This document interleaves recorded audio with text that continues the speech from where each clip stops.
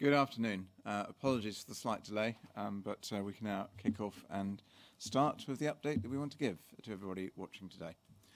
Today I'm joined by the Deputy Chief Minister, the Minister for Health and Social Services, and the Deputy Medical Officer of Health, Dr. Ivan Muscat. And we're going to be outlining the government's winter strategy, which includes updates to our safer travel policy and lateral flow testing for islanders. First of all, just briefly, I'd like to address and apologise for the digital COVID status certification issue that was identified yesterday evening. Officials have been working right through the night with Microsoft to resolve the issue, and I'd like to thank all of the officers who've been working on this matter to date. I'd like just to remind islanders that this COVID status certification is a service for islanders travelling off island to countries that use vaccine certificates for domestic use or entry to their borders.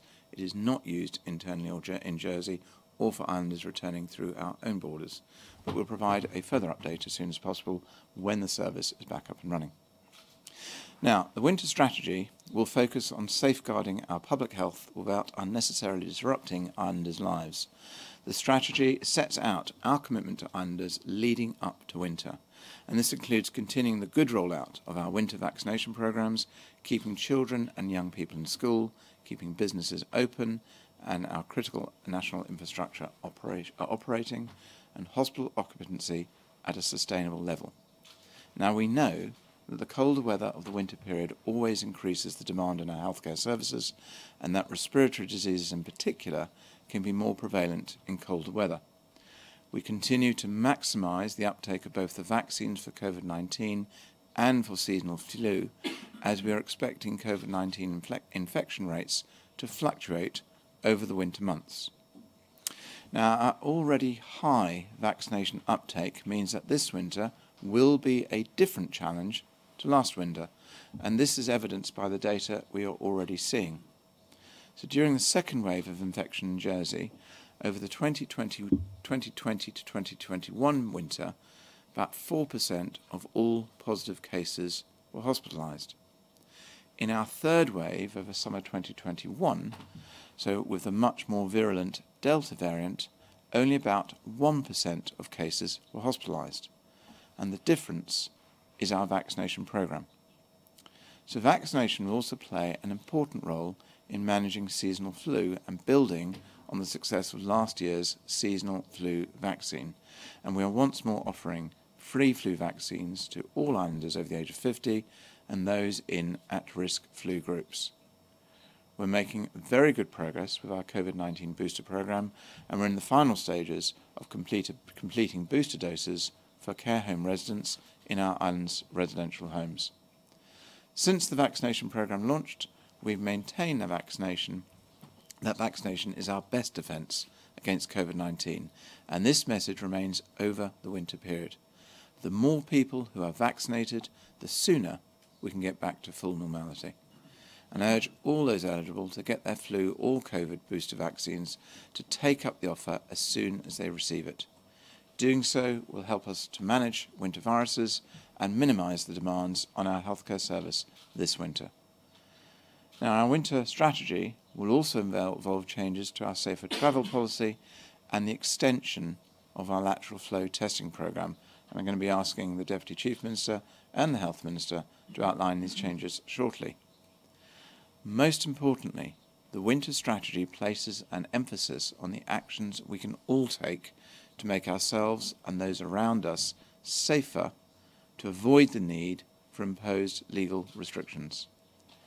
If contingencies measures are needed, the strategy sets out a phased response, starting with asking islanders to practice stronger voluntary measures, such as working from home.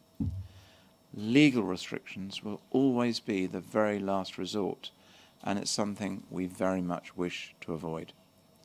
We are all familiar with expressions like physical distancing, ventilation, and enhanced personal hygiene by now, but these are more than just slogans. Small, simple steps to promote COVID-safe behaviour really can be the difference between spreading COVID or containing it. Meeting friends or loved ones in smaller groups, or choosing to meet outside rather than inside. Particularly respecting others' physical space or their right to wear a mask if they choose to.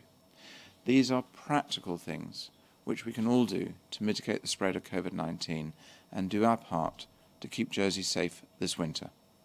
I'm now going to hand over to Senator Lyndon Farnham, Deputy Chief Minister, to outline the changes to the safer travel policy.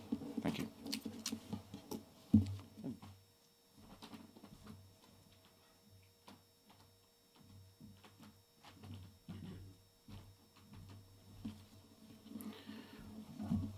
Thank you, John.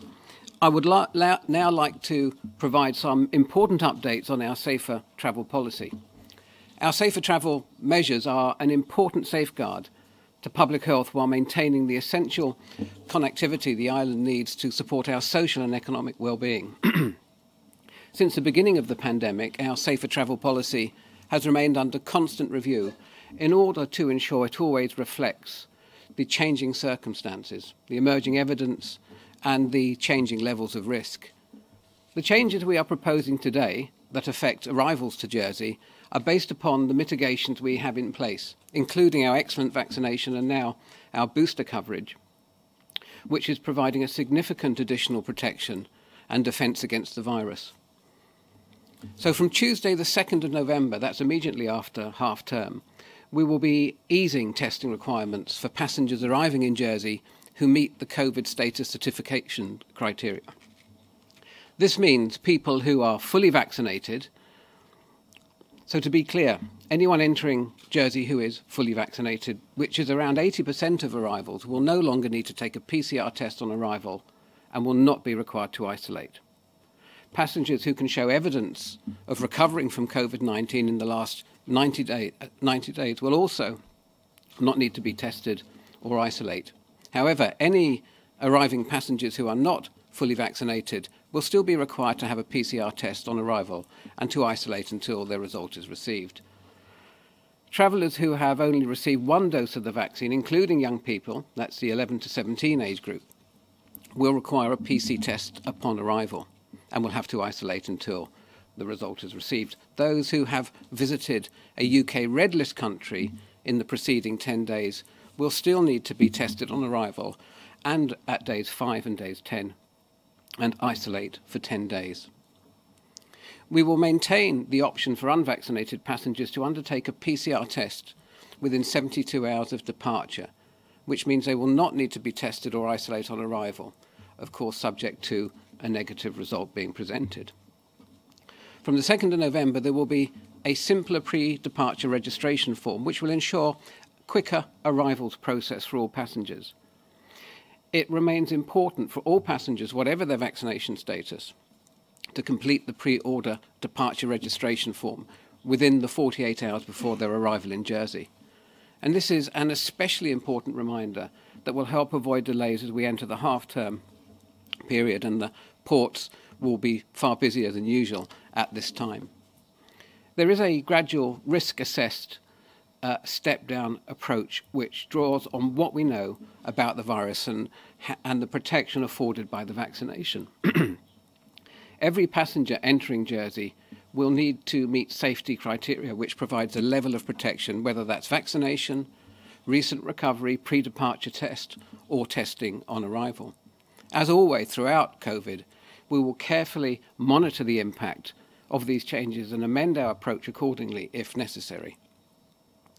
In addition, for islanders travelling abroad to those countries that require a form of vaccination passport, we have launched the Digital COVID Status Certification Scheme. The scheme has now been set up to allow islanders travelling abroad to show digital evidence of their COVID-19 vaccination in the form of a QR code. The codes are currently for use within the UK domestic certification schemes and France's Pass Sanitaire scheme. However, by working with the UK government, we will very soon be joining the EU Digital COVID Certificate Gateway, which will mean that Jersey's QR codes can be used for travel in Europe and further afield. I'll now pass over to the Minister for Health and Social Services. Thank you.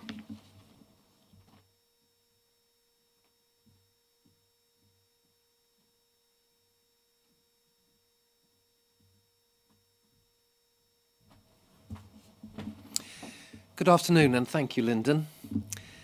The COVID-19 testing strategy has been one of the cornerstones of Jersey's response to the pandemic. Without testing, even alongside our vaccination rollout, the virus still has the potential to present a serious risk to individuals and our community and to our health service. Regular testing forms part of the measures in which individuals can now commit to taking personal responsibility for their safety and behaviour. That is why, from the 26th of October, anyone aged 12 and over can register online to receive their lateral flow test kits directly to their home, allowing islanders to take responsibility for their own testing needs and make risk-based decisions. I'm pleased to see the extension of lateral flow testing to those who are not included in the current workplace or school testing programmes. It means we're offering a wide-ranging programme of testing that can be used by most islanders, including those who are not employed, retired, or on any leave of absence, such as parental leave. This opportunity is open to all of us, regardless of whether we're currently registered on existing workplace or school LFT programmes. You can continue and take part in both. Home testing will provide increased opportunity to identify islanders who may be positive but not showing symptoms. The lateral flow tests are quick and easy to use, and our new brand of Shore Screen kits returns results in just 15 minutes. That's half the time of the previous brand. You're advised to take tests at least twice a week, but particularly at opportune moments ahead of social events, such as parties or meeting with people you don't normally see, or with those who are at risk. It's also advisable to take an LFT test once you arrive home in Jersey from travelling through our ports. When you get the tests, you will be given instructions on how to report the results.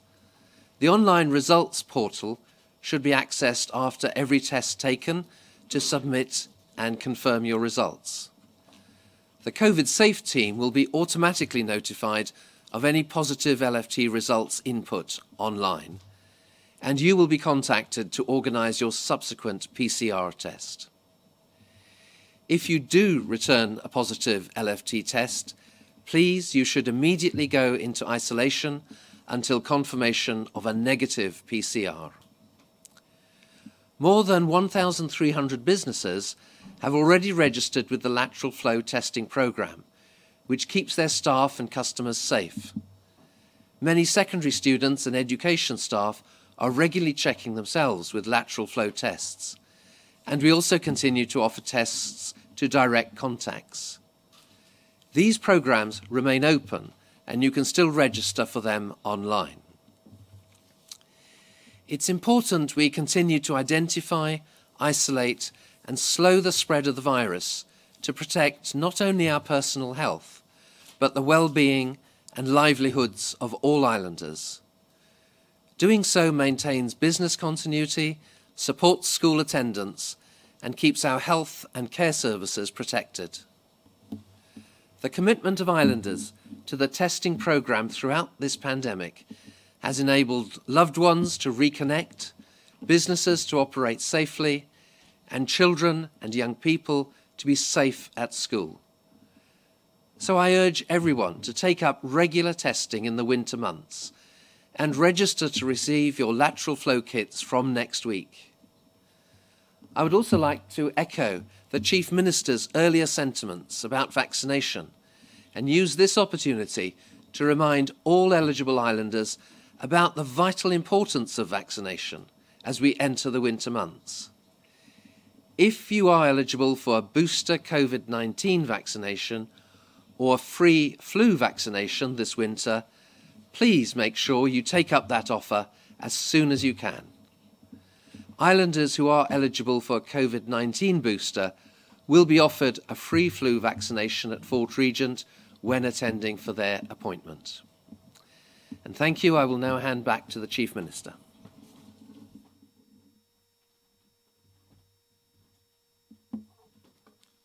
Thanks, Richard, and thanks, Lyndon.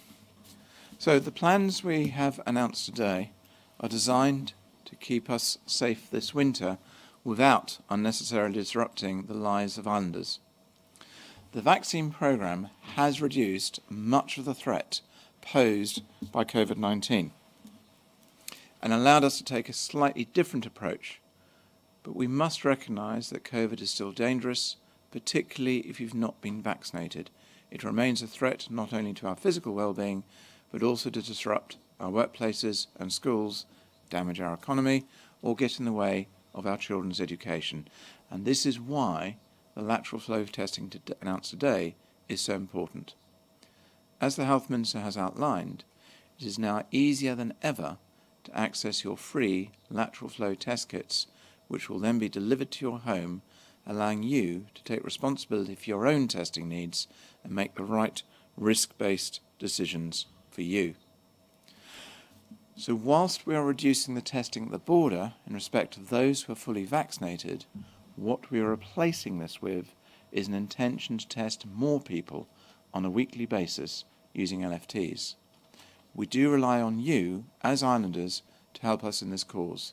If you register and take the tests, together we can protect the community even more than what we are doing at present. Getting tested will not only provide you with peace of mind, but also those around you. And remember, not everyone who has COVID-19 will have symptoms, but even if you're vaccinated, you can still pass it on to a colleague, a friend, or a loved one. And we all have a part to play in limiting the spread of COVID this winter, and as we've said, there are practical and easy things we can all do to stay alert, get tested, and stay safe. So thank you for listening so far, and we'll now take questions from the media.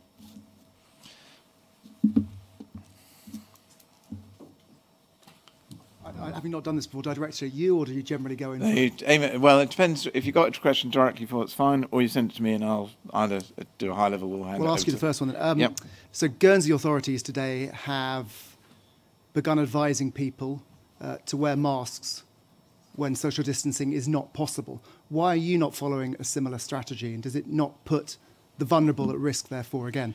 No, we've always made it very clear, and I think I said it in my speech, that if there are members of the public who still feel the need or the wish to wear a mask, that if they want to, and it's obvious that also, or if it's obvious that members of the public are distancing themselves, is that for everybody else, please respect that.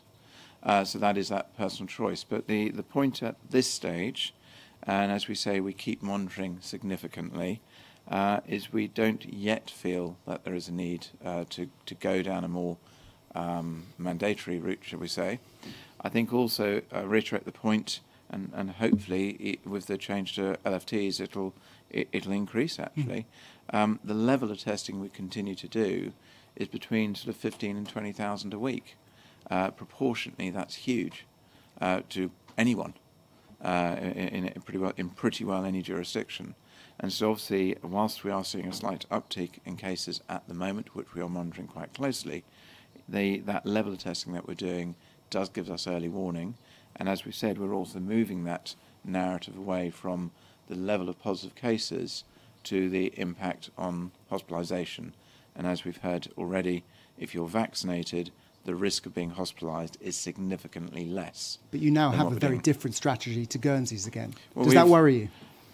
No, because we've always said that we don't try not to comment on other jurisdictions because we've got different strategies to the UK for the sake of argument. We'd apply the strategy that we think is appropriate to the jurisdiction in the context of where we are, what our experience has been to date, and obviously the infrastructure that we have to look after as well. And by that I mean the health services and things like that. One question on lateral flow testing. This might be one for Dr. Muscat. Yep. Much of your winter strategy seems to kind of hang on this lateral flow testing, which is voluntary.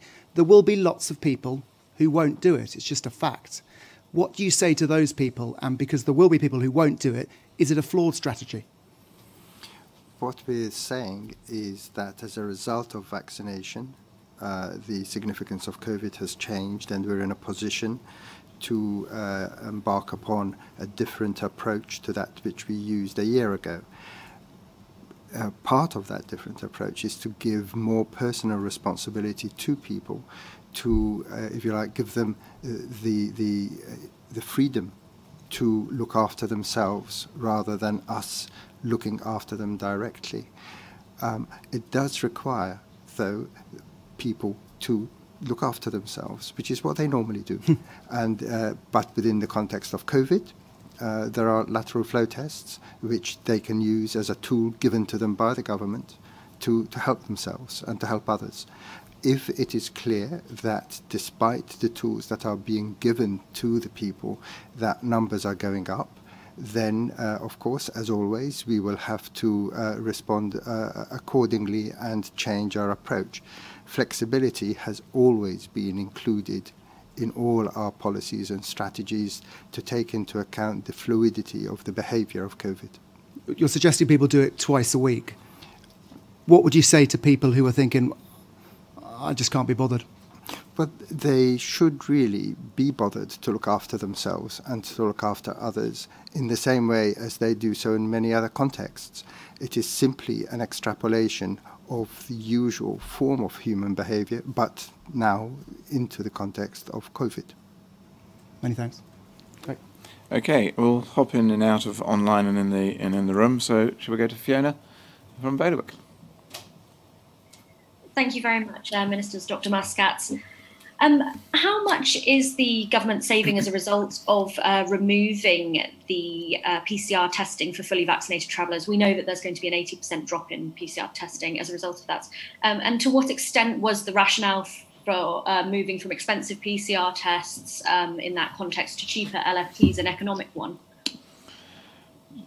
Who wants to respond? Ivan, do you want to give the overall? Because that's... Yeah. Certainly, you're right that the number of PCR tests undertaken at the border will decrease by about 80% because 80% of arrivals are fully vaccinated and therefore do not require a PCR. PCR testing will continue for non-vaccinated or people who are not fully vaccinated at the borders and will continue on island for a number of other groups of people. We are, however, supplementing that change with a very large number of repeated LFT tests for now available for the population as a whole, not just subgroups. And that broad coverage, repeated coverage, should allow us to pick up more infection in a more timely fashion and therefore protect individuals to a greater extent. The thinking behind it has been that and not monetary. It has been giving people, empowering people to look after themselves, and at the same time increasing our scrutiny of COVID infection in the population as a whole. It also gives people the opportunity to undertake lateral flow tests, not just on a routine basis, but in relation to specific events which may increase the risk of transmission of COVID, for example, large gatherings, or in relation to travel, and so forth. So there are a number of advantages to this. And whereas PCR testing alone can only be undertaken sporadically in the main. So the coverage we get now is pretty good. Okay, do you want to go for a second question? I was just wondering, before I do that, if Ministers, I might ask you to be able to jump in there and just advise on the potential saving from that. I know that while there is a great advantage in moving to this LFT programme in terms of the coverage that Dr. Muscat has outlined, I know that it's been something on your minds for a while, the cost of tests. I know earlier in the year it was even discussed whether or not there should be a charge for border testing. So might you be able to comment on the economics there? I don't have the specific details to hand. I don't know if either Richard or Lyndon do. It's obviously clear that LFTs are cheaper than the PCRs. Equally, as we've said previously, we have been putting some resource into bringing the testing lab into the hospital itself. And when that eventually goes fully live, that will also significantly reduce the cost of PCRs as a whole. and I believe that's down to about £15 to £20. I'm looking at Ivan to give me a rough indication there. But I think we've just got to emphasise it hasn't been cost-driven. This has been about an evolution through, which is why we've not particularly been focusing on the costs. And also, it's always a point in time, isn't it? Because if circumstances change and we have to go back, then it's not a relevant factor at this stage. There will be a benefit if things carry on as they are. The focus, as we've said, has always got to be about delivering the right lives and livelihood solutions in that context. But we can obviously come back to you with the fuller details if that helps. Okay. Thank you for that. Just on the lateral flow testing programme, in the run-up to Christmas, potentially tens of thousands of islanders will be wanting to get tested so that they can either go to festive events or spend time with older relatives, for example. What turnaround time will you be guaranteeing them with that programme, and what staffing resource have you put in place to ensure that the tests can be processed in a timely manner during this critical festive period? You were talking about lateral flow, weren't you? Because the flow program, yes. The whole point of the lateral flow is that obviously you do it yourself. So you will receive your kit. It'll have about 25. I think you'll get a box. It's got about 25 tests in a box, and obviously you just work your way through them. So the turnaround time is 15 minutes, basically, and therefore, and as briefly been said, it is an element of common sense as well, i.e. if you are going to a big event, it would make sense to get that test done and be sensible about it, please. And, do respect to that if actually you do turn positive, be sensible. Please don't go to the event. So perhaps I should have just been slightly clearer on that question, not the turnaround time of the tests themselves, but rather being able to send the packs to islanders that request them, ensuring that they can get to islanders. So the start date is the 26th of October. That will be when they're available. And it's being done through Jersey Post, so we expect it's literally the delivery time we expect within a day or so of the request coming in. That's the anticipation. Obviously, we've had further discussions about, that's the kind of first stage. If there's more improvements we need to do, we'll deal with them at the time. But it should be pretty swift. Thank you for that. Anything else to add that I've missed? No? Okay. Right. We'll go into these, come into the room. Freddie. Thank you, Ministers. Dr. Muscat, Freddie Miller from BBC Jersey. Firstly, on the testing changes at the border, if I could ask about the timing of this and also about one of the details of it. Firstly, on the timing, we know from STAC minutes that this was discussed in August, that we might be dropping some testing in November. Obviously, the situation in August was very different than the situation in November, but one might conclude that the decision was kind of made in August for November, and now we're having what was discussed. So as for the timing of this, of course, when we also have cases rising, we've heard earlier about new measures being brought in Guernsey, also calls from doctors in the UK for measures to be tightened. If you put all that together, can you say categorically that this decision made today is taking into account factors today, and it's not a decision that was made in August despite whatever changes may occur? And secondly, on the testing at the borders, you've mentioned that people who are only single vaccinated will continue to have a PCR test. Of course, young people are only being offered one vaccine at the moment. Therefore, that makes them arguably fully vaccinated as per their eligibility. So is there a fairness or unfairness there? Those two questions, please. I'll let Ivan deal with the vaccination side and also top up on whatever I missed when I give the answer to the first part of the question, unless anybody else wants to come in. In essence, when the discussions took place in August around where we were in testing, the earliest that it could have been done was around, I think it was the 19th of October. And so we did revisit when we were a lot closer to that time. So although discussions were happening in August, discussions continued through September, and I'm going to say, I can't remember the final date we did the consideration, but I'm going to say either end of September or beginning of October was when we kind of reaffirmed and actually talked about the date. And essentially we had two choices on the dates. One was around the 19th, 20th of October, obviously, and the second one, which actually was my preferred option, was to do it just after half-term, which was then to There obviously is more travel at half term, so it just gets us past that period, and then hopefully, and then also gives it time to bed things down and get systems into the right place. Anybody want to add? Can I just add, John, that these things are continually monitored. It's not that once they're discussed in August, then it's set in stone.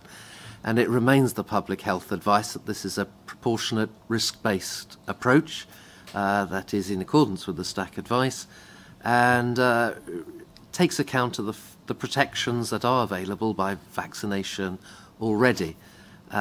So we've discussed that more recently than August, at the beginning of this month, and it remains the case that this is a proportionate thing to do.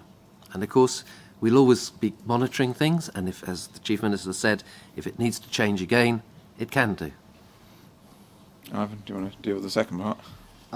Whatever. Yeah, if I can touch upon one aspect of the first part of your question, we do need to bear in mind as well that the PCR testing in the airports of late has been one PCR test on arrival, and that only picks up about 50% maybe of incoming infections, because you can be PCR negative on arrival but become positive 3 or 4 days later, and we wouldn't be picking that up unless you're symptomatic, declare yourself, etc.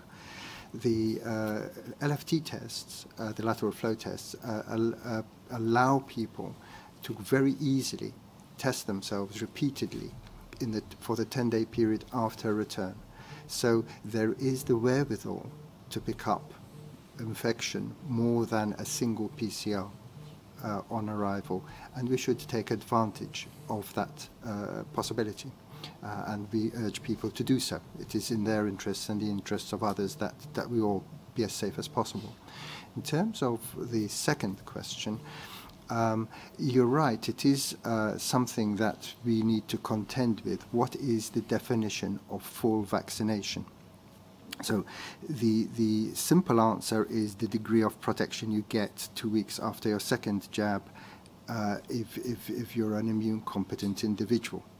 If that is the gold standard, then what happens when that immunity wanes? Should full vaccination for people over the age of 50 become the addition of a booster 6 months or more afterwards to retain that status? So we are contending with that question now. The second part of that is, what do we do with people who have only received one vaccine? And the current understanding is that we can't grant full vaccination status to people who have only received one vaccine, because the degree of protection afforded is good, but not the equivalent of full vaccination. If there is international agreement that we should change that for the under 18s or under 16s, then of course we will do so. But at the moment, there is no such international agreement. Okay, thank you very much for clarifying. Second question? Second question, in relation to, you've obviously set out the plan now based upon what we know now. If things change, you've suggested you'd first maybe ask people to work from home or to think about working from home. Legal restrictions would only come in later down the line. But what are the metrics for moving to these new stages? You know, we've heard it's not to do with the number of cases, although it was maybe mentioned in one of Dr. Muscat's answers earlier that if we do see cases going up, we might have to look accordingly.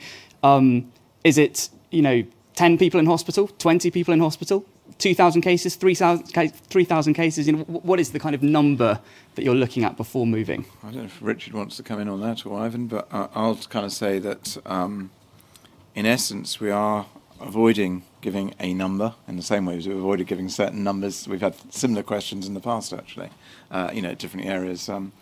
And I mean, because it's always based on the information you've got at that point in time and looking ahead. It is around hospitalisations and the levels, but it will also depend. It won't necessarily mean, so if you had a high hospitalisation rate today, for the sake of argument, but you know that part of that is because of elective surgery, you know that's going to be reducing down, then you might not be reacting, as opposed to, for whatever reason, you've got a high level of hospitalisations because of flu, for the sake of argument, that might engender a different response. So it will depend on the circumstances you're facing at the day. I'm going to stop there because it's definitely Richard and Ivan's territory. Richard, do you want to add anything to that? Well, yes, I do.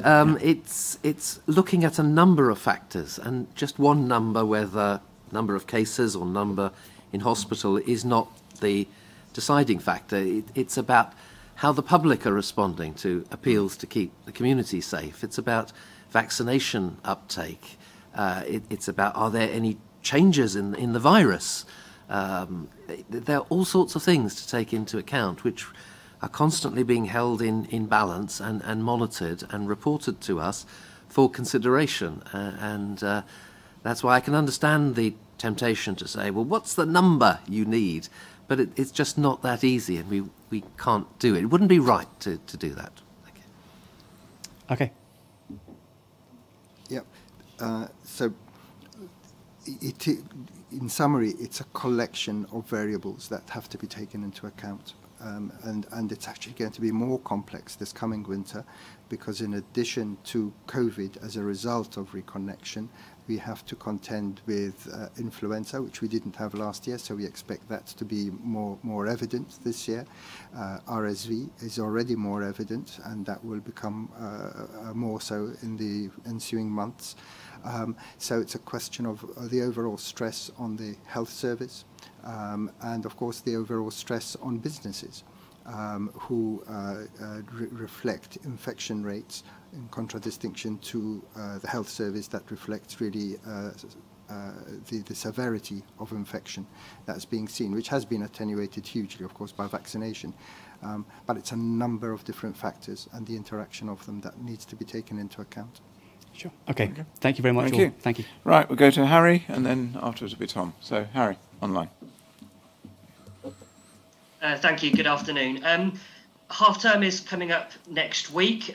Children might be mixing a bit more, obviously, out of school. Halloween is coming up. I'm sure especially younger children want to be going out trick-or-treating. Is there any particular advice for young people over the half term? Can they have a relatively normal half term? Can they go out and mix together in groups and go trick-or-treating? Can they be normal, or is there any particular advice for them? And combined with that, obviously 12 to 15-year-olds can get a vaccine at Fort Regent.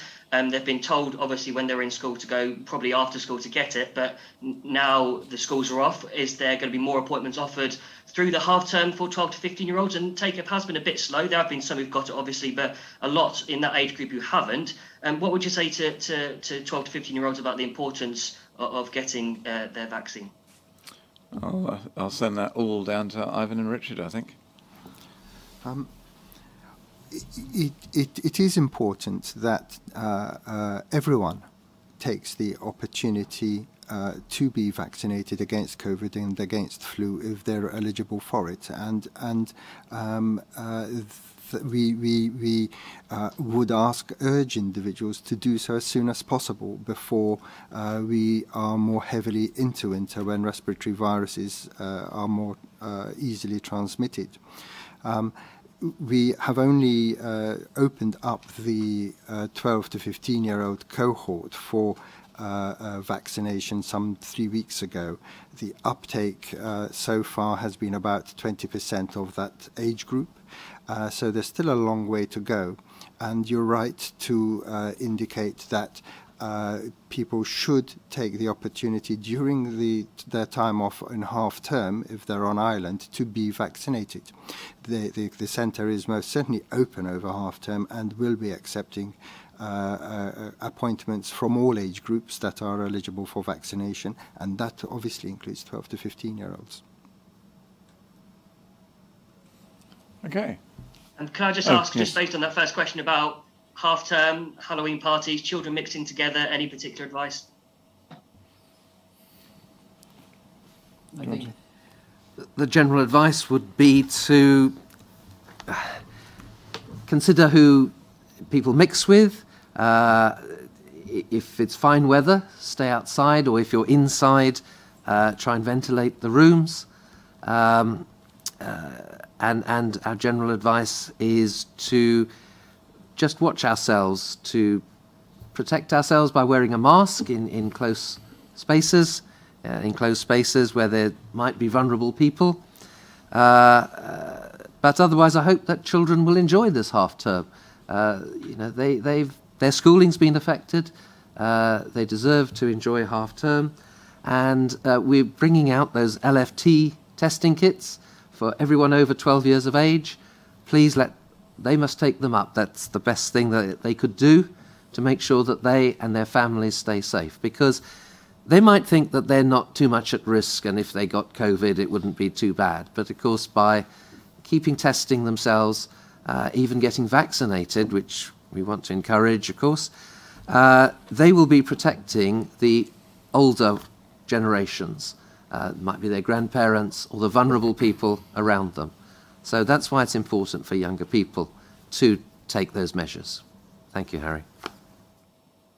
Thank you. And for my second question, can I ask about more older age groups, those in maybe the vulnerable categories, care homes, for example? We've heard before that, I think you said that there probably will be fluctuations over this winter. Cases will rise at some points and they'll drop at others.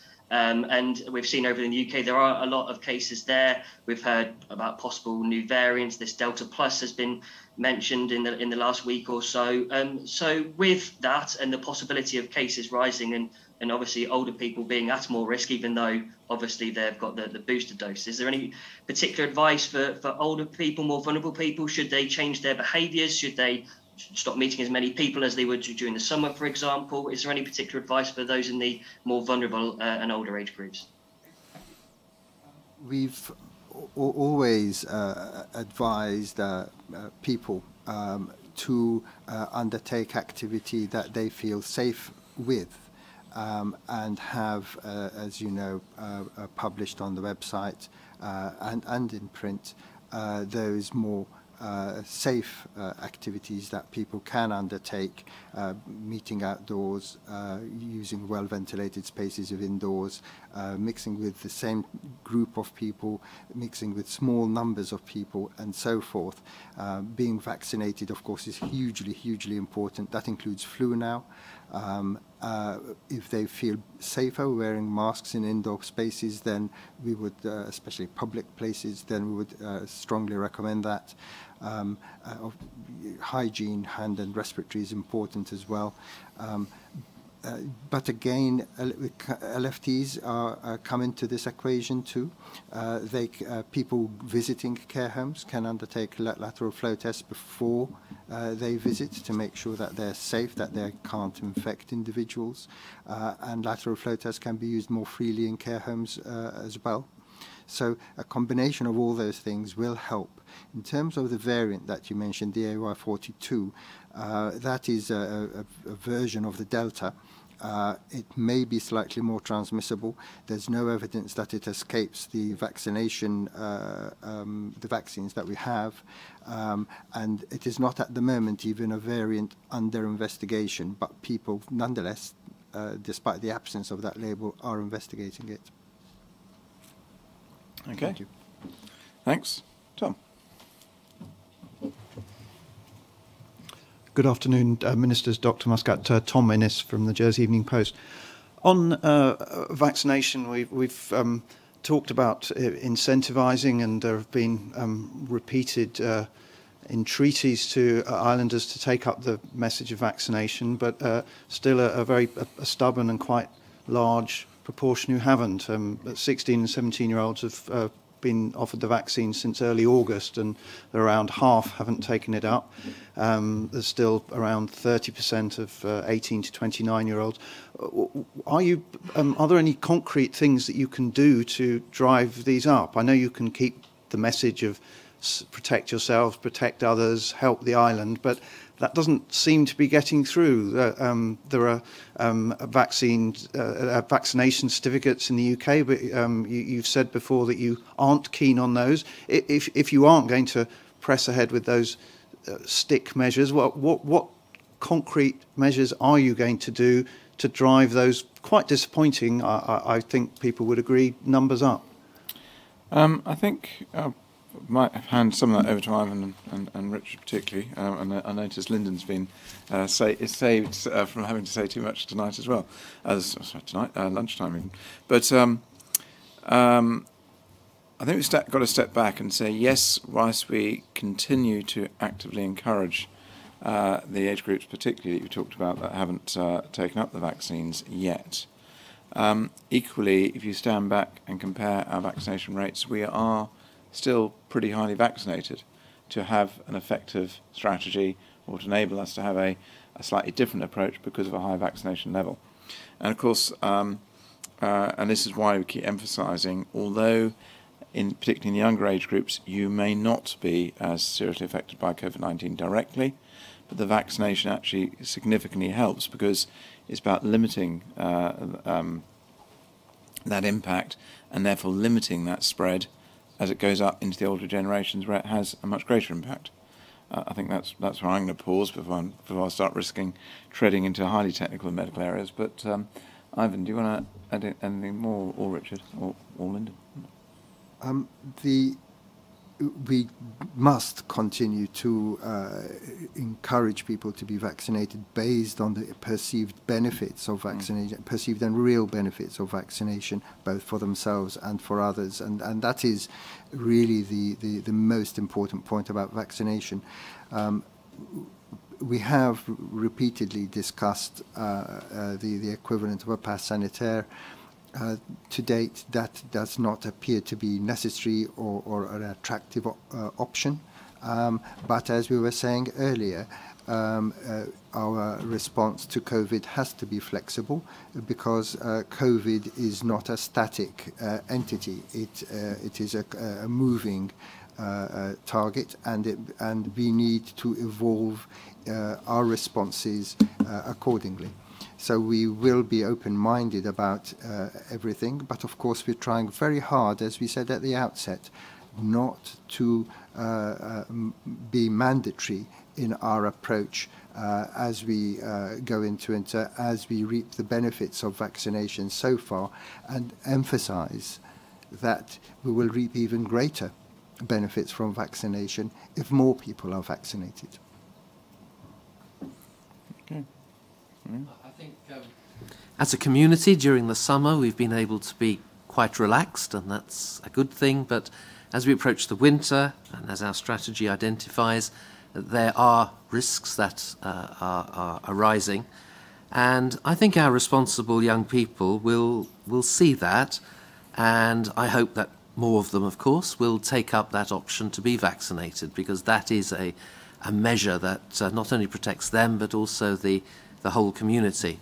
And so far we've achieved our good vaccination rates without using those sticks that you've referred to, without any sort of coercion. And I want to keep it that way. I think it would be wrong to resort to those sort of measures that we've seen in some parts of the UK and in France. I hope we can. Okay. Great. Right. Second question. Thank you. Shall we try and finish on some good news? Well, you can correct me if this isn't good news. But a year ago, we were hearing the first concrete news about a vaccination, and it duly arrived in December and has made a significant difference. In recent days, we've read about the new antiviral drugs, ritonavir and molnupiravir. That it's just like to ask, well, probably Dr. Muscat, about the development of those, how they are coming together, and in the same way that Jersey got vaccines once the UK had them approved for use, will that happen with the antivirals? The presence of antivirals on the immediate horizon is very welcome news indeed, and that will complete, if you like, the armamentarium that will be available to us against COVID. Molnupiravir is an orally available agent. I understand the UK have arranged to buy 48,000 doses. The MHRA have yet to approve it, and that approval will delineate how we should use it. It does reduce the hospitalization rate from 14% to 7% in the clinical trials that have been undertaken with that drug. So it is very attractive indeed. The side effect profile is essentially the same as the placebo that was used in the trials. but I haven't got a date for when it will be introduced, but it will be available in Jersey in the same way as it is in the UK. The other drug that's also on the horizon is a protease inhibitor linked to ritonavir. One version of that is available intravenously for hospital use only. The other will be available orally. Again, that has not been authorized yet, but the clinical trials are very promising. And again, that will make a big difference to the outcomes of COVID infection. Thank you. Okay, thank you very much. Right, well, I think on that basis it's just after 1:30, although we started slightly late. I think we'll try and close. I think hopefully everybody feels they've done enough questions. But as we close today, can I just thank the members of the media for your questions and also for all of you for watching. As we've said, the success of our vaccination programme has allowed us to take a slightly different approach this winter, one which emphasises the importance of individual responsibility and minimising unnecessary disruption to islanders' lives, education or jobs.